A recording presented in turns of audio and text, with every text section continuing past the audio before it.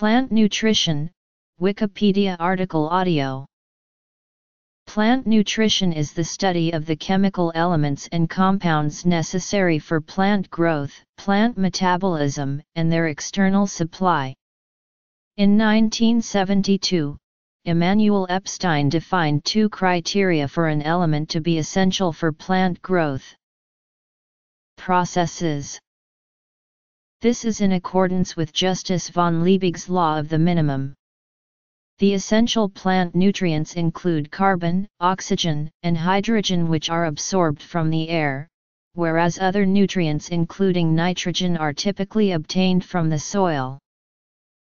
There are 17 most important nutrients for plants.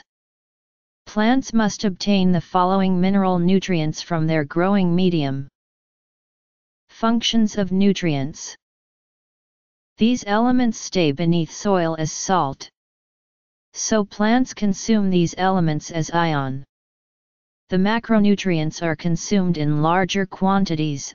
Hydrogen, oxygen, nitrogen, and carbon contribute to over 95% of a plant's entire biomass on a dry matter weight basis. Micronutrients are present in plant tissue in quantities measured in parts per million, ranging from 0.1 to 200 ppm, or less than 0.02% dry weight. Macronutrients. Most soil conditions across the world can provide plants adapted to that climate and soil with sufficient nutrition for a complete life cycle, without the addition of nutrients as fertilizer. However, if the soil is cropped, it is necessary to artificially modify soil fertility through the addition of fertilizer to promote vigorous growth and increase or sustain yield. This is done because, even with adequate water and light, nutrient deficiency can limit growth and crop yield. Carbon. Plants take up essential elements from the soil through their roots and from the air through their leaves. Nutrient uptake in the soil is achieved by cation exchange, wherein root hairs pump hydrogen ions into the soil through proton pumps. These hydrogen ions displace cations attached to negatively charged soil particles so that the cations are available for uptake by the root. In the leaves, stomata open to take in carbon dioxide and expel oxygen. The carbon dioxide molecules are used as the carbon source in photosynthesis. Hydrogen. The root, especially the root hair, is the essential organ for the uptake of nutrients. The structure and architecture of the root can alter the rate of nutrient uptake. Nutrient ions are transported to the center of the root, the stele, in order for the nutrients to reach the conducting tissues, xylem, and phloem. The Casparian strip, a cell wall outside the stele but within the root, prevents passive flow of water and nutrients, helping to regulate the uptake of nutrients and water. Xylem moves water and mineral ions within the plant, and phloem accounts for organic molecule transportation. Water potential plays a key role in a plant's nutrient uptake. If the water potential is more negative within the plant than the surrounding soils, the nutrients will move from the region of higher solute concentration in the soil to the area of lower solute concentration in the plant. Oxygen. There are three fundamental ways plants uptake nutrients through the root. Nutrients can be moved within plants to where they are most needed. For example, a plant will try to supply more nutrients to its younger leaves than to its older ones. When nutrients are mobile within the plant, symptoms of any deficiency become apparent first on the older leaves. However, not all nutrients are equally mobile. Nitrogen, phosphorus, and potassium are mobile nutrients, while the others have varying degrees of mobility. When a less mobile nutrient is deficient, the younger leaves suffer because the nutrient does not move up to them but stays in the older leaves. This phenomenon is helpful in determining which nutrients a plant may be lacking. Macronutrients: nitrogen, phosphorus, potassium. Many plants engage in symbiosis with microorganisms. Two important types of these relationships are: though nitrogen is plentiful in the Earth's atmosphere, relatively few plants harbor nitrogen-fixing bacteria, so most plants rely on nitrogen compounds present in the soil to support their growth. These can be supplied by mineralization of soil organic matter or added plant residues, nitrogen-fixing bacteria, animal waste, through the breaking of triple-bonded N2 molecules by lightning strikes, or through the application of fertilizers. At least 17 elements are known to be essential nutrients for plants. In relatively large amounts, the soil supplies nitrogen, phosphorus, potassium, calcium, magnesium, and sulfur. These are often called the macronutrients. In relatively small amounts, the soil supplies iron, manganese, boron, molybdenum, copper, zinc, chlorine, and cobalt, the so-called micronutrients. Nutrients must be available not only in sufficient amounts but also in appropriate ratios. Plant nutrition is a difficult subject to understand completely, partially because of the variation between different plants and even between different species or individuals of a given clone. Elements present at low levels may cause deficiency symptoms, and toxicity is possible at levels that are too high. Furthermore, deficiency of one element may present as symptoms of toxicity from another element, and vice versa. An abundance of one nutrient may cause a deficiency of another nutrient. For example, K and uptake can be influenced by the amount of NH+4 available. Although nitrogen is plentiful in the Earth's atmosphere, relatively few plants engage in nitrogen fixation. Most plants, therefore, require nitrogen compounds to be present in the soil in which they grow. Carbon and oxygen are absorbed from the air while other nutrients are absorbed from the soil. Green plants obtain their carbohydrate supply from the carbon dioxide in the air by the process of photosynthesis. Each of these nutrients is used in a different place for a different essential function. Carbon forms the backbone of most plant biomolecules, including proteins, starches and cellulose. Carbon is fixed through photosynthesis. This converts carbon dioxide from the air into carbohydrates, which are used to store and transport energy within the plant. Hydrogen also is necessary for building sugars and building the plant. It is obtained almost entirely from water. Hydrogen ions are imperative for a proton gradient to help drive the electron transport chain in photosynthesis and for respiration. Oxygen is a component of many organic and inorganic molecules within the plant, and is acquired in many forms. These include O2 and T2 and H2O, NO3, H2PO, 4 and SO2, 4. Plants produce oxygen gas along with glucose during photosynthesis but then require O2 to undergo aerobic cellular respiration and break down this glucose to produce ADP. The macronutrients, nitrogen, phosphorus, potassium, calcium, sulfur, magnesium, carbon, oxygen, hydrogen, the micronutrients, iron, boron, chlorine, manganese, zinc, copper, molybdenum, nickel. Nitrogen is a major constituent of several of the most important plant substances. For example, nitrogen compounds comprise 40% to 50% of the dry matter of protoplasm, and it is a constituent of amino acids, the building blocks of proteins. It is also an essential constituent of chlorophyll. Nitrogen deficiency most often results in stunted growth, slow growth, and chlorosis. Nitrogen-deficient plants will also exhibit a purple appearance on the stems, petioles, and underside of leaves from an accumulation of anthocyanin pigments.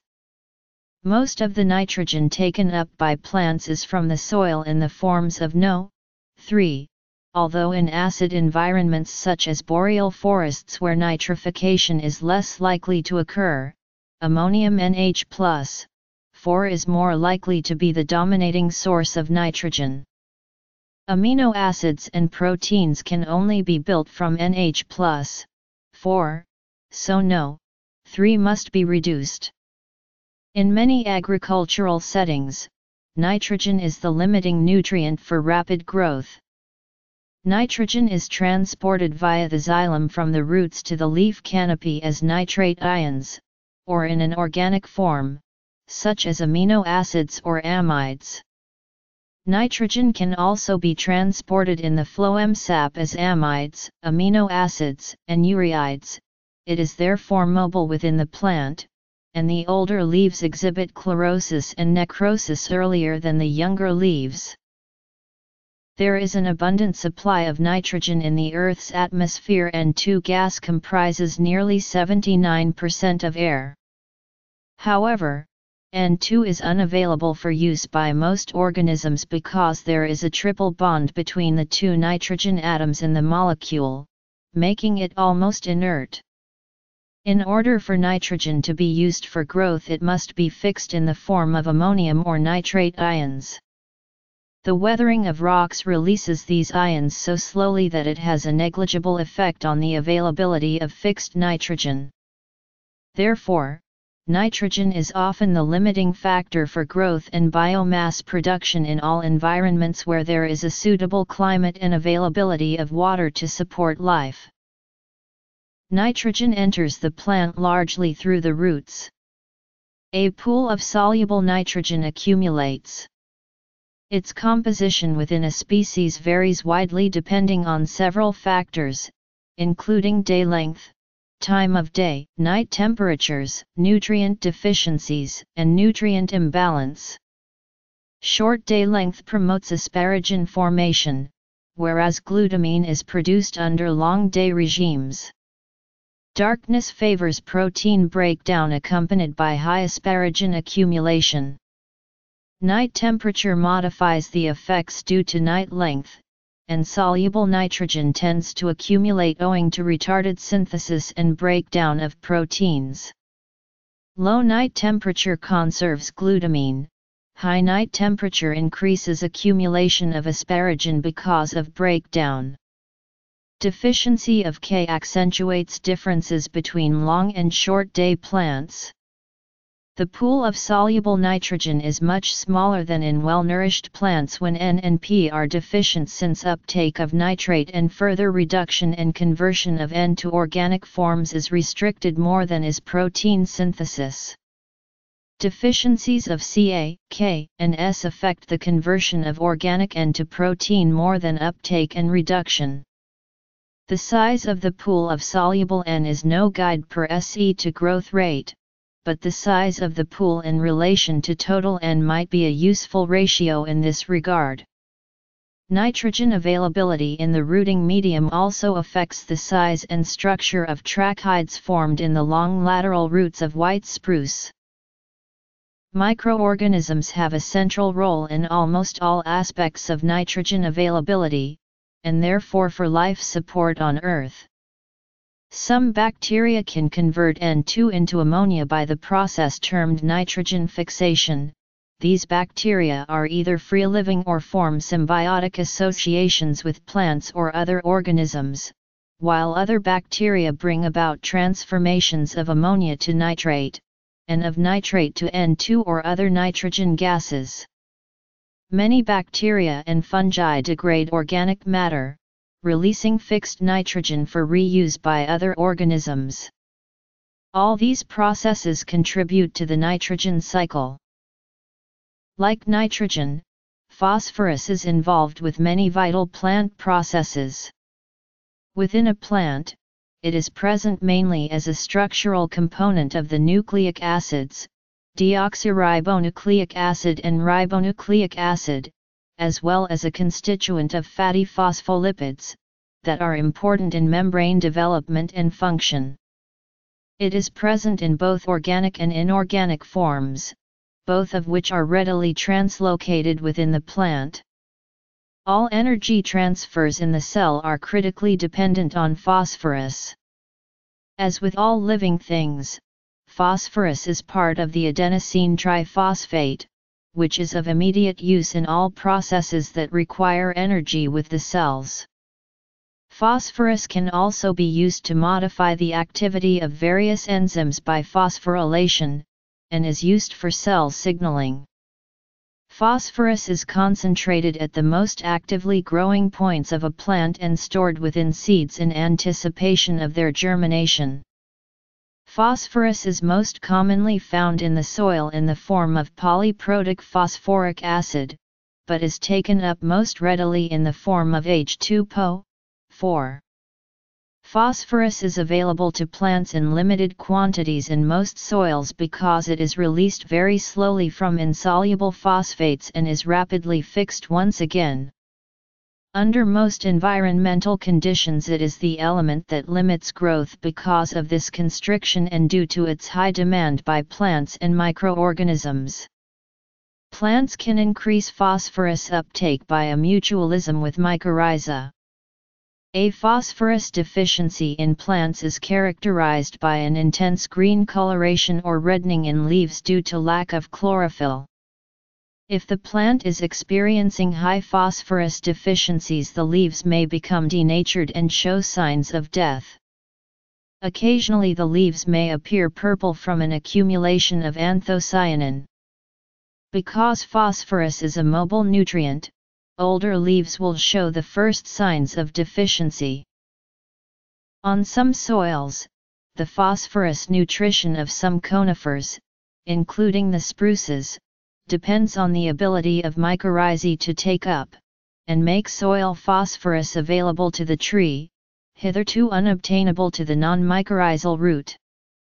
Seedling white spruce, greenhouse grown in sand testing negative for phosphorus, were very small and purple for many months until spontaneous mycorrhizal inoculation, the effect of which was manifested by a greening of foliage and the development of vigorous shoot growth.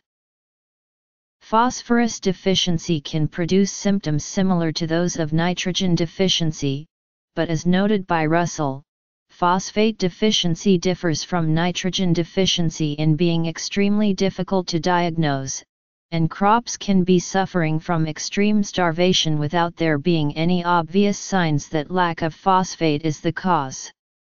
Russell's observation applies to at least some coniferous seedlings, but Benzian found that although response to phosphorus in very acid forest tree nurseries in England was consistently high, no species showed any visible symptom of deficiency other than a slight lack of luster. Phosphorus levels have to be exceedingly low before visible symptoms appear in such seedlings. In sand culture at 0 ppm phosphorus, white spruce seedlings were very small and tinted deep purple. At 0.62 ppm, only the smallest seedlings were deep purple. At 6.2 ppm, the seedlings were of good size and color.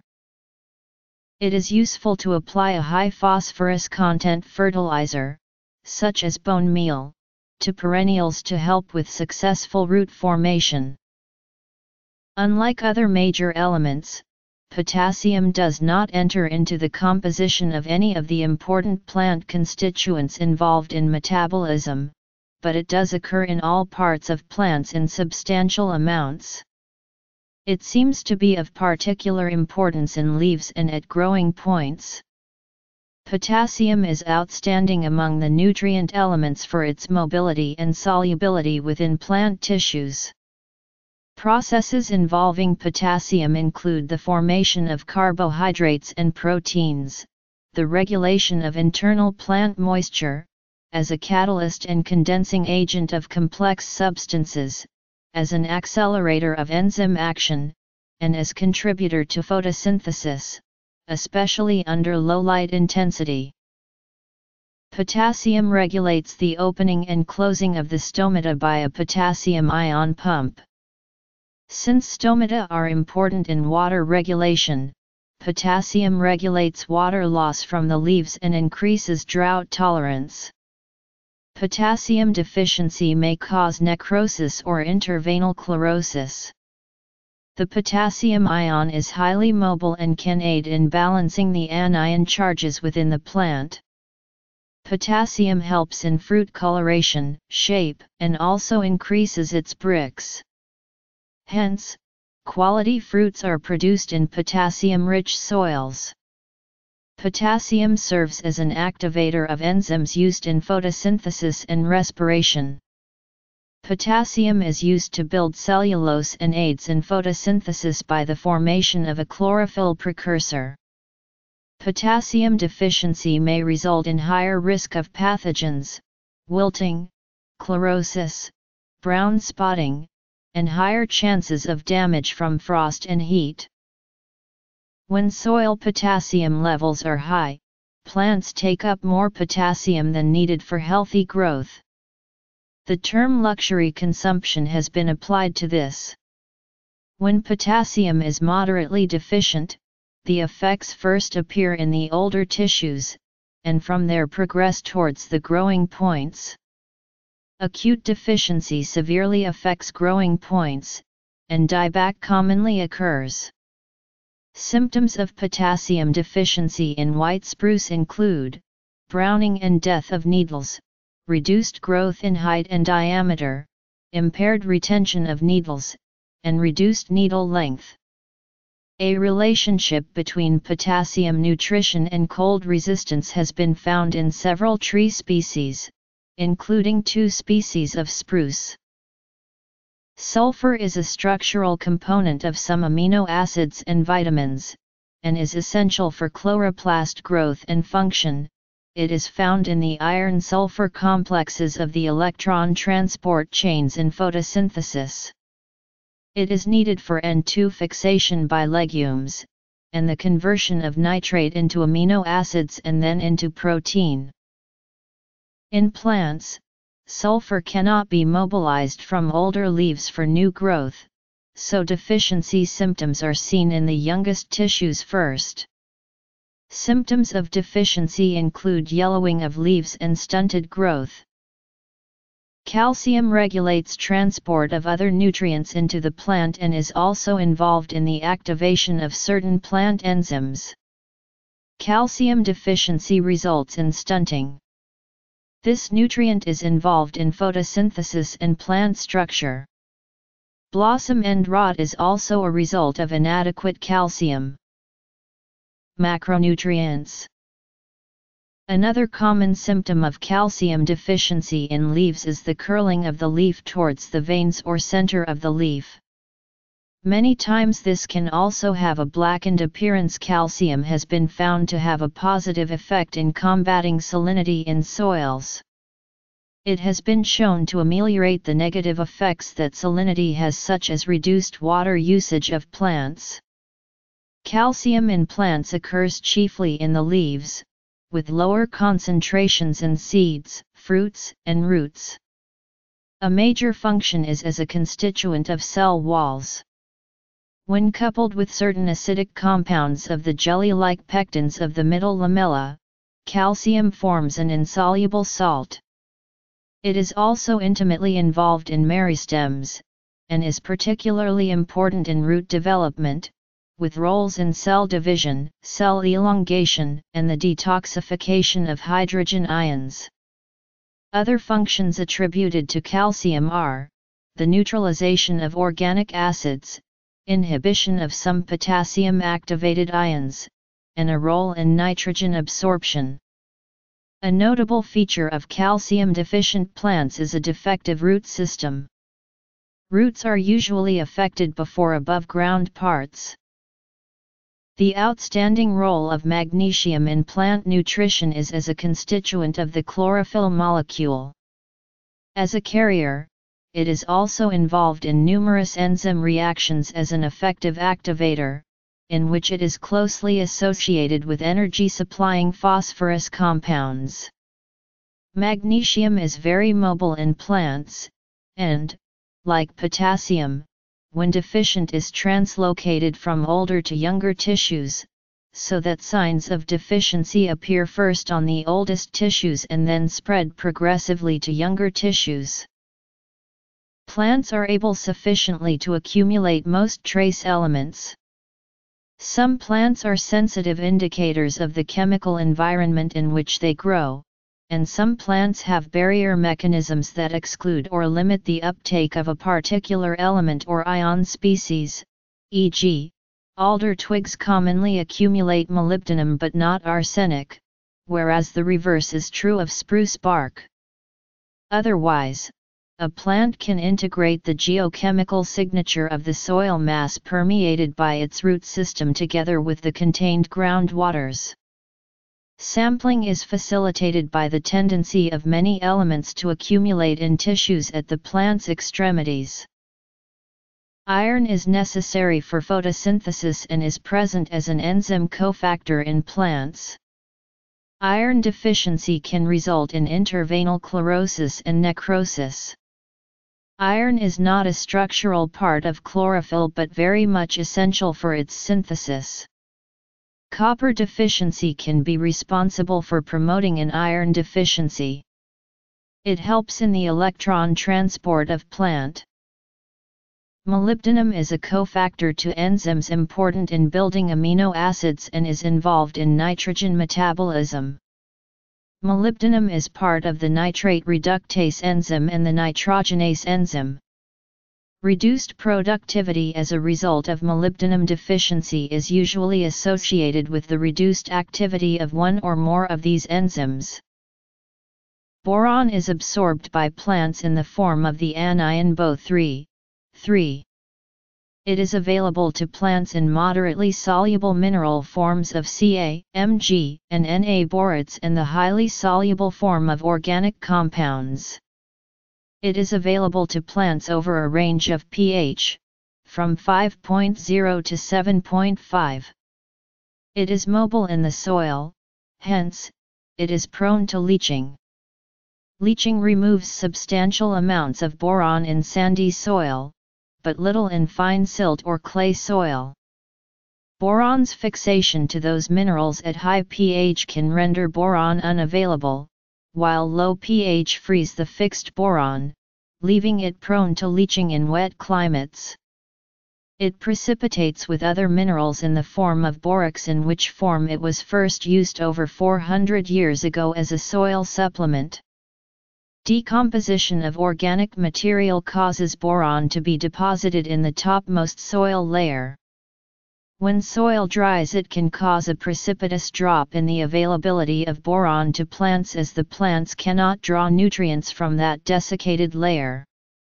Hence, boron deficiency diseases appear in dry weather. Boron has many functions within a plant. It affects flowering and fruiting, pollen germination, cell division, and active salt absorption. The metabolism of amino acids and proteins, carbohydrates, calcium, and water are strongly affected by boron. Many of those listed functions may be embodied by its function in moving the highly polar sugars through cell membranes by reducing their polarity and hence the energy needed to pass the sugar. If sugar cannot pass to the fastest growing parts rapidly enough, those parts die. Sulfur. Boron is not relocatable in the plant via the phloem. It must be supplied to the growing parts via the xylem. Foliar sprays affect only those parts sprayed, which may be insufficient for the fastest growing parts, and is very temporary. Calcium. Magnesium. Essential for C4 plants, rather C3, substitution of K by Na, plants can be classified into 4 groups. T has a high tolerance for aluminum toxicity and the growth is stimulated by AL application. The possible reason is the prevention of Cu, Mn, or P toxicity effects. There have been reports that AL may serve as a fungicide against certain types of root rot. Micronutrients: iron, molybdenum. Boron is essential for the proper forming and strengthening of cell walls. Lack of boron results in short, thick cells producing stunted fruiting bodies and roots. Calcium to boron ratio must be maintained in a narrow range for normal plant growth. For alfalfa, that calcium to boron ratio must be from 80:1 to 600:1. Boron deficiency appears at 800:1 and higher. Boron levels within plants differ with plant species and range from 2.3 mg/kg for barley to 94.7 mg/kg for poppy. Lack of boron causes failure of calcium metabolism, which produces hollow heart in beets and peanuts. Boron. Inadequate amounts of boron affect many agricultural crops, legume forage crops most strongly. Of the micronutrients, boron deficiencies are second most common after zinc. Deficiency results in the death of the terminal growing points and stunted growth. Boron supplements derive from dry lake bed deposits such as those in Death Valley, USA, in the form of sodium tetraborate, from which less soluble calcium borate is made. Foliar sprays are used on fruit crop trees and soils of high alkalinity. Boron is often applied to fields as a contaminant in other soil amendments but is not generally adequate to make up the rate of loss by cropping. The rates of application of borate to produce an adequate alfalfa crop range from 15 pounds per acre for a sandy silt, acidic soil of low organic matter, to 60 pounds per acre for a soil with high organic matter, high cation exchange capacity and high pH. Copper. Boron concentration in soil water solution higher than 1 ppm is toxic to most plants. Toxic concentrations within plants are 10 to 50 ppm for small grains and 200 ppm in boron-tolerant crops such as sugar beets, rutabaga, cucumbers, and conifers. Toxic soil conditions are generally limited to arid regions or can be caused by underground borax deposits in contact with water or volcanic gases dissolved in percolating water. Application rates should be limited to a few pounds per acre in a test plot to determine if boron is needed generally. Otherwise, testing for boron levels in plant material is required to determine remedies. Excess boron can be removed by irrigation and assisted by application of elemental sulfur to lower the pH and increase boron solubility. Boron deficiencies can be detected by analysis of plant material to apply a correction before the obvious symptoms appear, after which it is too late to prevent crop loss. Strawberries deficient in boron will produce lumpy fruit, apricots will not blossom or, if they do, will not fruit or will drop their fruit depending on the level of boron deficit. Broadcast of boron supplements is effective and long-term. A foliar spray is immediate but must be repeated. Manganese. Copper is important for photosynthesis. Symptoms for copper deficiency include chlorosis. It is involved in many enzyme processes, necessary for proper photosynthesis, involved in the manufacture of lignin and involved in grain production. It is also hard to find in some soil conditions. Manganese is necessary for photosynthesis, including the building of chloroplasts. Manganese deficiency may result in coloration abnormalities, such as discolored spots on the foliage. Sodium. Sodium is involved in the regeneration of phosphenol pyruvate in Chem and C4 plants. Sodium can potentially replace potassium's regulation of stomatal opening and closing. Essentiality of sodium. Zinc. Zinc is required in a large number of enzymes and plays an essential role in DNA transcription. A typical symptom of zinc deficiency is the stunted growth of leaves, commonly known as little leaf, and is caused by the oxidative degradation of the growth hormone auxin. In higher plants, nickel is absorbed by plants in the form of Ni2+ ion. Nickel is essential for activation of urease, an enzyme involved with nitrogen metabolism that is required to process urea. Without nickel, toxic levels of urea accumulate, leading to the formation of necrotic lesions. In lower plants, nickel activates several enzymes involved in a variety of processes, and can substitute for zinc and iron as a cofactor in some enzymes. Nickel. Chlorine, as compounded chloride, is necessary for osmosis and ionic balance. It also plays a role in photosynthesis. Cobalt has proven to be beneficial to at least some plants, although it does not appear to be essential for most species. It has, however, been shown to be essential for nitrogen fixation by the nitrogen-fixing bacteria associated with legumes and other plants. Aluminum is one of the few elements capable of making soil more acidic. This is achieved by aluminum taking hydroxide ions out of water, leaving hydrogen ions behind. As a result, the soil is more acidic, which makes it unlivable for many plants. Another consequence of aluminum in soils is aluminum toxicity, which inhibits root growth. Chlorine. Silicon is not considered an essential element for plant growth and development. It is always found in abundance in the environment, and hence if needed it is available. It is found in the structures of plants and improves the health of plants. Cobalt. In plants, silicon has been shown in experiments to strengthen cell walls, improve plant strength, health, and productivity.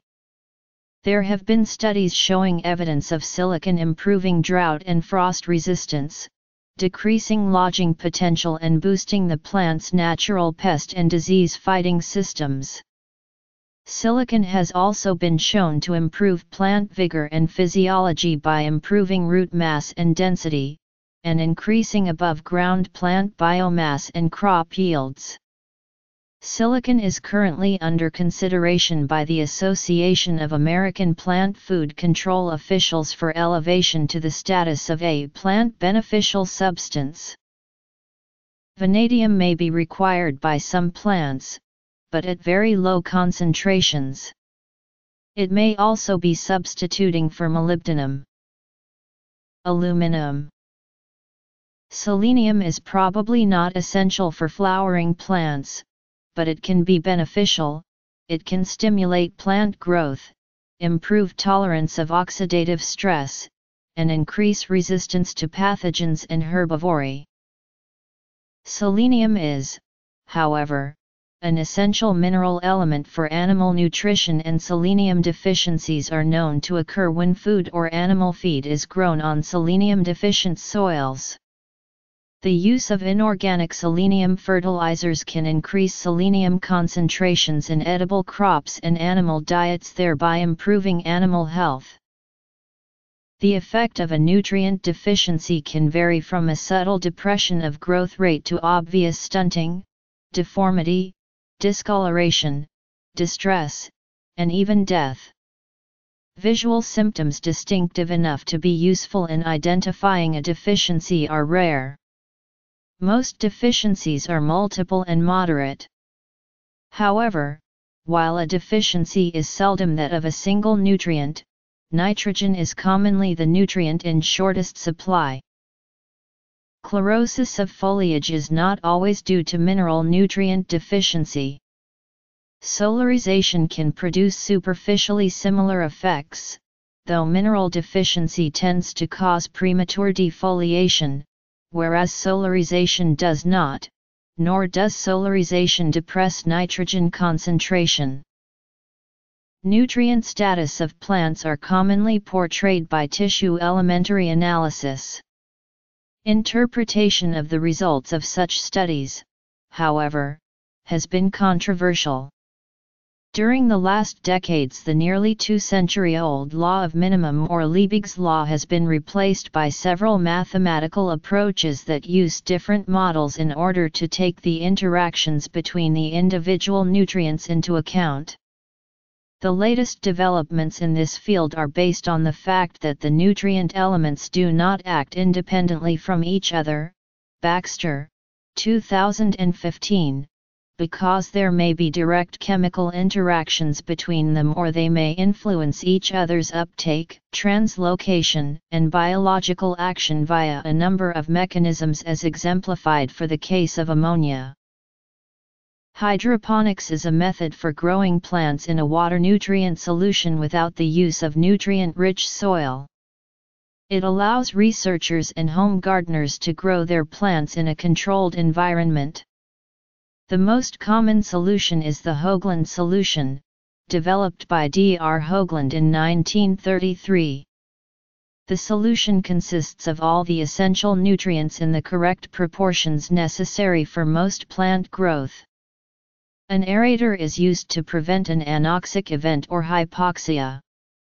Hypoxia can affect nutrient uptake of a plant because, without oxygen present, respiration becomes inhibited within the root cells. The nutrient film technique is a hydroponic technique in which the roots are not fully submerged. This allows for adequate aeration of the roots, while a film-thin layer of nutrient-rich water is pumped through the system to provide nutrients and water to the plant. Conrad, Mengel, Kirkby, Ernest, Cosgerton, Harold, Appel, Thomas. Principles of Plant Nutrition. Kluwer Academic Publishers. ISBN 1-4020-0008-1. Silicon, vanadium, selenium. Nutrient deficiency. Nutrient status of plants. Plant nutrition in agricultural systems. Hydroponics. Sources.